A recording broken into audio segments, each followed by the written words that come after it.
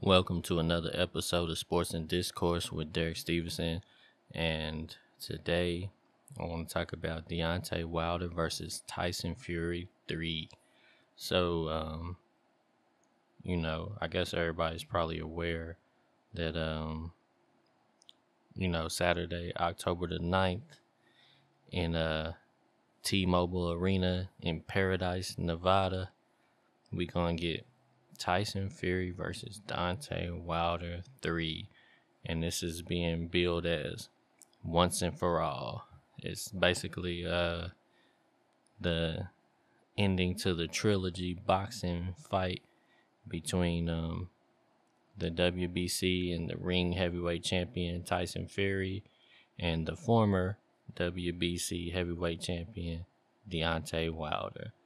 And to be honest with you,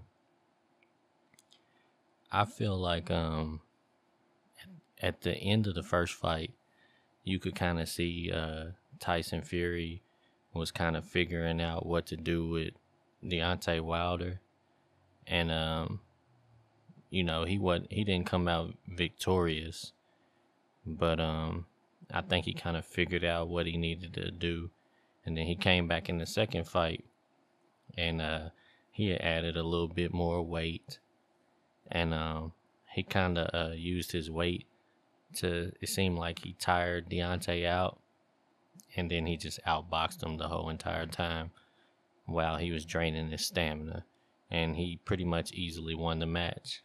And I feel like he's probably going to do the exact same thing in the third match of the trilogy. I think he's going to come out victorious again. I just think he's better than better than Deontay Wilder. And I think he's just going to completely outclass him one more time. But the only thing that does concern me is that I had heard some rumor reports that Fury had put on 20 pounds of muscle, supposedly, or at least 20 pounds of weight. And that's kind of concerning in a sense because Tyson's already huge as it is, pause. But he's 6'9", and I think he fought the last fight against Wilder around 275-ish. So putting on 20 more pounds, I really don't quite understand what the point of that is. Because Deontay Wilder usually comes in pretty small. So even if Deontay Wilder buffs up, man, he probably still going to be under 250. So you would still be 20 pounds heavier than him, even if you just came in with what you came in the last time, which was around 275. So it just kind of concerns me because if he weighs in around 290 something, that means he's probably going to go home after the weigh-in. He's going to eat. He's probably going to end up coming in probably about 300 plus. So I don't know if it'd be a good idea for him to fight Wilder at weighing in over 300 pounds. That could probably be a slim advantage to Wilder. And, at the end of the day, Wilder can knock him out. I mean, Wilder is just strong enough where if he catch anybody slipping, he can pretty much knock anybody out in the heavyweight division. So I feel like, if Fury comes in and he's slower and gets tired faster because of the extra weight and he's moving around slow, Wilder could catch him slipping and put him on the mat. So,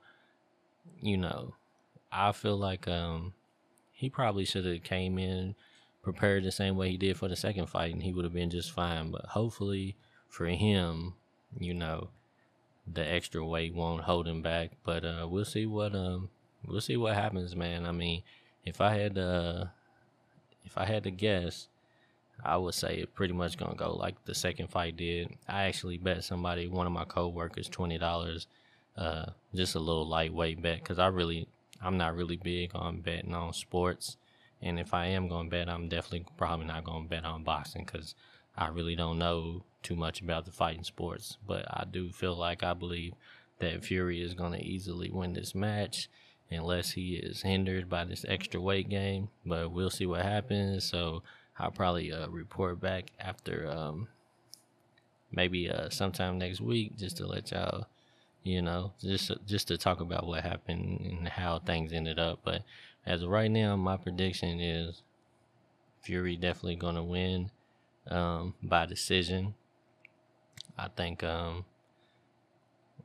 yeah, I ain't gonna go with a knockout. I'm gonna just say he gonna just beat him up in boxing, man. Just slowly but surely, he's just gonna work him until it's over with, man. So that's where I'm going with that. But anyways, we will see what happens. Y'all let me know. What do y'all think? Do y'all think Wilder gonna get his belts back? Or do y'all think Fury's gonna take it again, man? And the thing about it is, if Fury beats him again, then Wilder's never gonna get another shot at the championship until somebody else has it, because Fury will just be like, and I already beat you twice. There's no reason for us to fight the fourth time. So this one is kind of do or die for Wilder. Otherwise, he's going to have to leave it up to somebody else to come in and do the job that he wasn't able to do and try to work his way back that way. So this is a extremely important fight. This is like a make or break for his career, man. So it's a lot at stake, but we'll see what happens. But anyways, y'all let me know in the comments. What do y'all think?